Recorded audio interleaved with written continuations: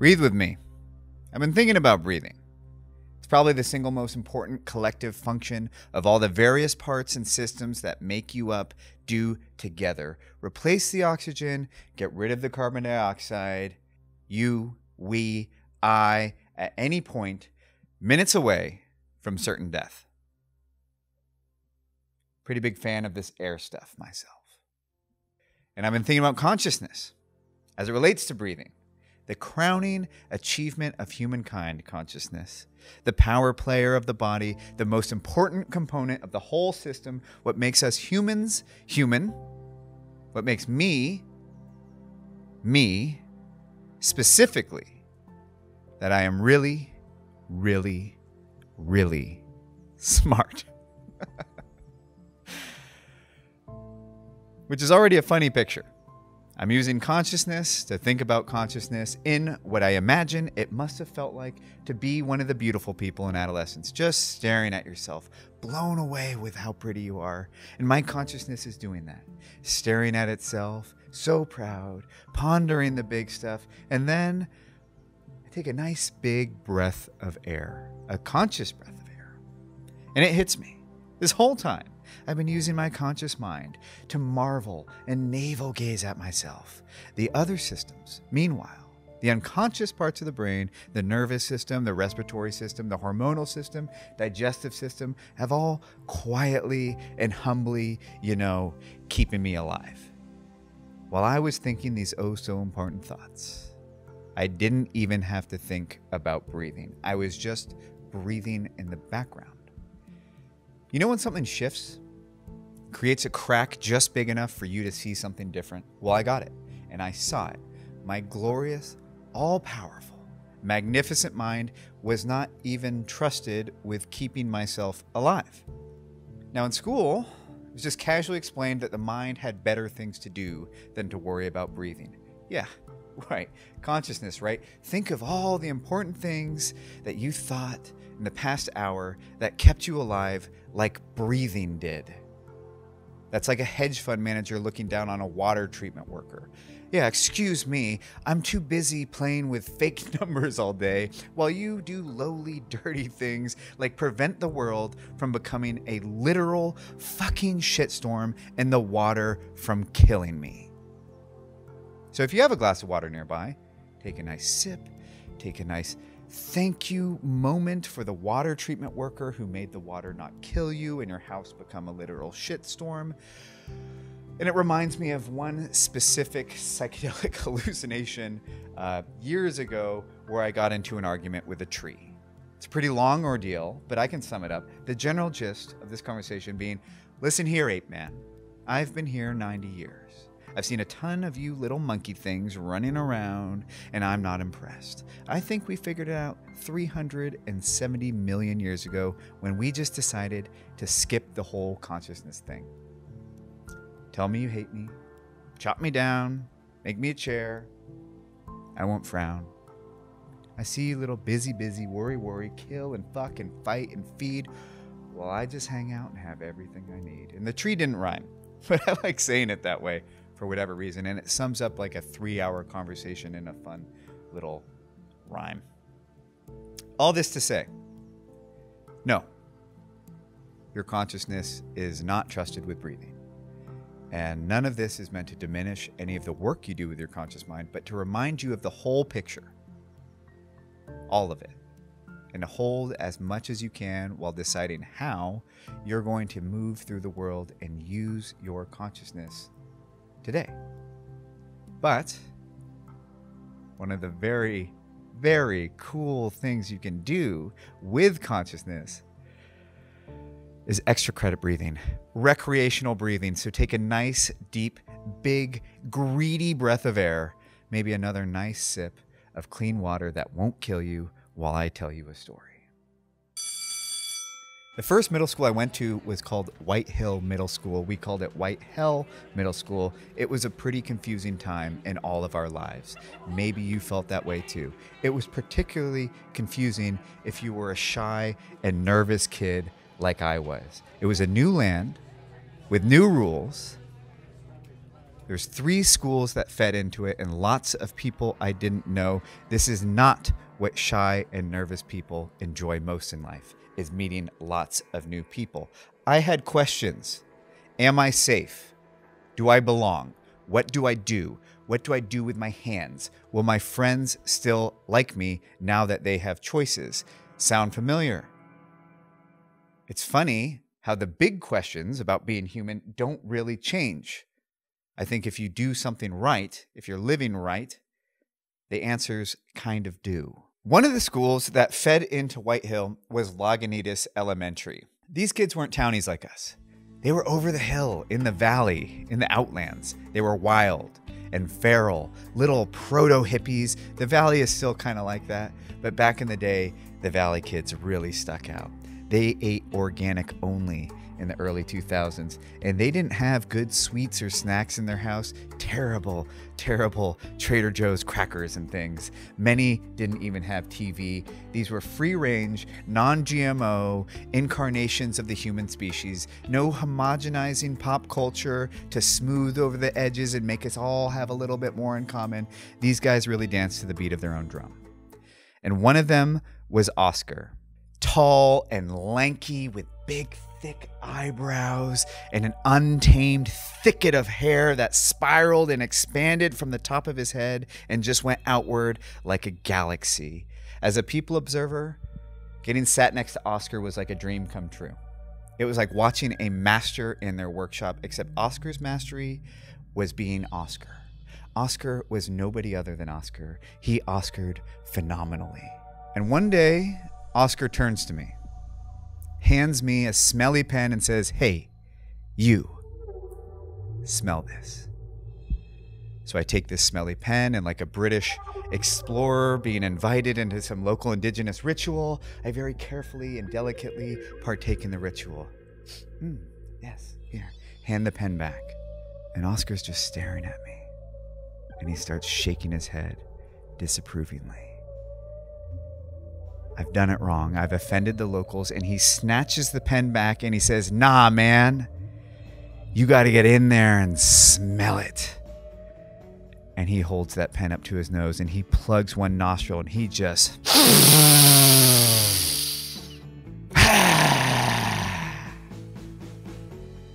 And the whole moment is transcending the sum of its parts. This is not a boy sniffing a pen in a classroom anymore. This is the raw spirit of confidence and expression and permission to live and permission to dance with itself. This is a spiritual experience in a portable classroom. He inhaled so loudly and so proudly and so powerfully, the whole classroom has turned. They're staring at him, staring at us, which is one of my greatest fears. All semblance of focus and order in this room obliterated, the rhythm of this classroom hijacked by his vibration. The whole room is staring at us, and he's staring at me. And for a shy and nervous and self-conscious kid, I should be petrified. And yet the entire room of people staring at us is disappearing behind him. All I see is Oscar and this pen. And he sticks his hand back out with the pen. A second chance. Another invitation, an invitation to life. Really. When life gives you a second chance at redemption, you take it, and I take it. I grab this pen, which might as well have been glowing at this point. The power is beaming from this totem, the classroom looking at me. Remember, the interruption has already happened. The class is already staring at us. This is our cue. This is the moment where you apologize, where you're supposed to quash your rebellion, and you're supposed to go, "Ooh, sorry, I didn't mean to interrupt." And somehow, some way, in that moment, I choose life instead.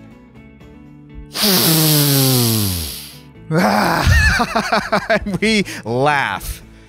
We laughed from our bellies, and no one else had a clue what was going on. I don't even remember what happens next. Maybe we got in trouble, maybe we didn't. That's not the important part. I had just been given a great lesson in that moment that I didn't even understand yet. seed of wisdom had been planted. That seed would take many years to sprout, but it was planted. And that sprout is still starting to flower 20 years later. I had just learned a new word in the language of breath. I had learned the universal breath word for power and freedom and confidence and permission to live. There are a million ways to breathe. It is its own language, and if any artists or scientists need a project, go record the alphabet of breath. I would love to hear it. The controlled, silent breath when you're in the woods trying to listen to wildlife, and you need to listen with your lungs and get as quiet as you can so you can hear as much as you can. The power of finding that last bit in your gas tank when you're lifting something heavier than you've ever lifted before. The rhythm and machine of the breath of running when you know you have a lot longer to go and you just need to keep filling your tank. And the explosive bursts of making love, breathing hot air into each other's ears. I was doing the same thing Maori warriors do when they haka dance, which if you haven't seen one, you need to. And if you haven't tried it in the privacy of your own home, you need to. For the sake of your life, you need to try because it's universal and you'll feel it. Breath is a human universal. It's our first language. It's the first thing we do on our own here. It's our first threshold, our first exchange. Air in, carbon dioxide out. That's how it works. You cannot have one and not the other. So go on and reconnect.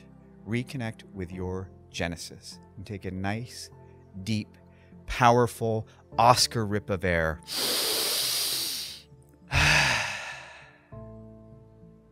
Doesn't have to be cute or contained. Take it in. Take it all in. Stretch those lungs. The plants made your air this morning. It wasn't free. It might feel free, freely given by the plants, freely taken by you, but not free. It's kind of like this podcast. Now, my favorite among you, the smart and the sensitive, have just got nervous because you can see exactly where I'm going, and I love you for it. But I promise you're in safe hands. Aren't you glad you've been breathing? Welcome to the dance of life. The great give and take, a series of transactions as uncomfortable and dirty as that word may make you feel. I know you didn't ask for this. I know you have enough going on without hearing this truth, but it's an unavoidable truth. And the only way that an unavoidable truth can hurt you is if you're avoiding it. There's a cost to life, a debt. There's no pause button. You're in it. You're here. No deferment. This is the human experience. You weren't given a tree experience. And the goal of this game isn't to hoard as many chips as you can or to go for broke and spend it all, because unlike the games we play where all that matters is the final score when the game is over, when this game ends, this life game, when it's over, when you die, is precisely when you're no longer capable of keeping score at all. So get comfortable. The play you're in right now, the shots you are or are not taking, the things you're giving and the things you're receiving right now, that's the score. And you could go ahead and try to approach it from a different angle. Go ahead as an experiment. Try and take as little as you can. Eat as little food, drink as little water, take shallow, little pitiful baby breaths, and lay in bed and use as few calories as you can. Become as small as you possibly can and see how long it takes before you're suicidal. For me, it's a couple weeks. Unfortunately, taking less than you need, participating less than you're supposed to, is not how you solve this debt, the debt of life. That's not how you pay the collector here. Nothing is free. Life isn't free. Consciousness isn't free. Think of all the things that had to die to keep you alive so far. And I invite you to take this one in. to get real clear here. I'm getting so much out of this right now, and you can too. So here you are, the give and take of life in the transaction. Nicer word is the dance of life. And on one level, you're doing phenomenal. Right now, you are 32 trillion cells wearing underwear. The collective you has probably put on underwear today. Take the win. If you ask me, they're working brilliantly together. All the skin cells and nerve endings and neurons, all allowing you to listen to the musings of another 32 trillion cells who bought a microphone. Your cells don't seem hung up on the dance. They take what they need. They produce what they need to produce. They're in the dance. Why don't you join them and be a good dance partner? But if this idea is still terrifying to you, if the transaction, the give and take of life makes you afraid, good. Me too. You're my kind of person. Welcome. I used breath because it's a perfect transaction. It's your first and last transaction you will take here as a human. And it's beautifully simple. Every breath is a promise of another few minutes. Every year, I consciously decide to renew my sobriety and to do another year. Well, multiple times a minute, you breathe and you renew another 2 minutes of life. This will happen with or without you, just like life will happen with or without you if you don't participate. But you can choose to join the dance. No matter how defeated you are, no matter how lost you are, how broken you are, how much you don't want to exist anymore right now, you could close your eyes and join your body in renewing another 2 minutes. Take a nice deep breath, maybe 3.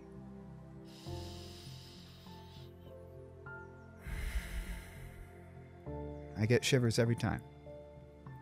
Here you go, body. Here's another 2 minutes of humanity. Every breath is 2 minutes. Every drink of water is 2 days. Every bite of food is 2 weeks. Don't quote me on that. You get the gist. So if you don't want to be here, you could reluctantly and bitterly take a nice big breath of air, drink a nice tall glass of water, and eat some nice, fresh, healthy food with some vegetables, please. And you could consciously say, okay, body, I don't want to, but here's another 2 weeks. And during these 2 weeks, you could agree to be here. You could join the dance. Join the dance. Dance with life. Participate. Make drawings in the sand, even though it will wash away. Because you will wash away one day. Pet strangers' dogs and make faces at babies in lines. Dance with your friends. Or if you're single, fuck it. Make out with your friends. Why not? Have fun. But don't lose sight of the cost. The cost of life. There is a cost to life. A debt. There is no pause button. You're in it. You're here. No deferment. This is a human experience. You are not given a tree experience. I went for it. I took as much as I could. I had sex with as many people that would have sex with me. I went to as many pretty places as I could. I did as many drugs as I could. None of those things paid the bills long-term for me. I cannot stop repeating the line I heard from Colonel West during a lecture. Please forgive me. So many of us, including me, are in the joyless pursuit of pleasure. None of those pleasures, no matter how great they were in the moment, save me when I'm at 0. The ecstasy high I can barely remember doesn't save me. The beautiful woman I brought back home doesn't save me. The incredible $300 meal doesn't save me. Mariah texting me it's her anniversary of not cutting herself every year saves me when I'm at 0. The fact that I answered a message from her and we got to talking, and somehow that small gesture has some tiny part to play in that story saves me. Someone taking time out of their day to tell me that something I did mattered to them saves me. The strangers I've stopped for, even when I was busy, and helped out on the side of the road, save me. Joy is not a solo activity. Joy is being a good dance partner. It's really partaking in the transaction. Joy is participating in life. Joy is not hiding, not withholding yourself because you're afraid of what people might think of you if you were really you. And it's not giving it away free either. This is when I meet a ruthless capitalist and I see how engaged they are in the transaction and how clear they are. I wanted to bring a little bit of that to my more sensitive and lovely and spiritual creatives that are maybe a little hung up on the transaction, on the give and take. Maybe you give too much. Quietly expect it to just come back magically without you being a part of that. Maybe you give too little because you're scared of what would happen if you were fully you. But today, I invite you to join the give and take. I invite you to dance with life. I invite you to think about what you could do today that you might not like in the moment, but you would be so proud of yourself for doing. The big, scary things you're afraid to do.